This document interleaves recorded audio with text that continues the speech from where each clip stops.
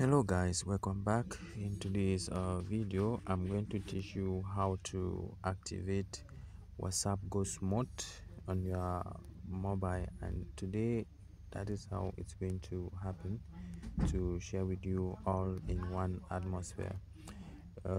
If you want to activate WhatsApp Ghost Mode, guys, come here on your WhatsApp, click on your WhatsApp, click on the three button. Here there will be no last scene, no blue ticks, and it is only going to show one tick. Click on the settings, and later I'm going to show you how to deactivate it when you are no longer in it.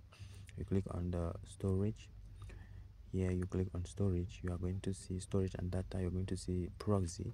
You click on proxy. Proxy is showing off. You click here, you put your code.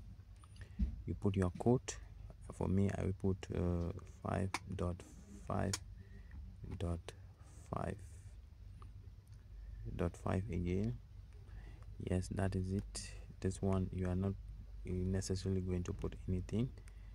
I remove anything I put here before, so you just put this code in the proxy host. Then you are going to go back and activate a proxy.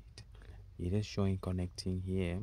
As it's showing connecting here, it shows you are not online. It will show you are not online, and if you come back, anybody message you here, it's going to show one tick. As it shows one tick, you will be able to receive the message. The sender will not be able to know if you have received the message or not, and you will be opportune to reply showing that you are ghosted.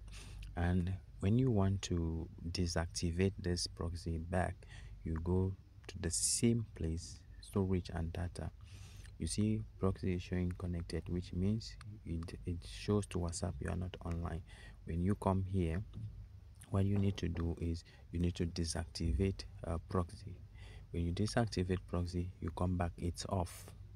When it is off, your normal program comes back, and they will send you message. It will deliver, it will blue tick, and the sender will know you are online. So guys, that is how we got to this juncture of how to activate WhatsApp Ghost Mode. Share your thought as we move on to discover other updates.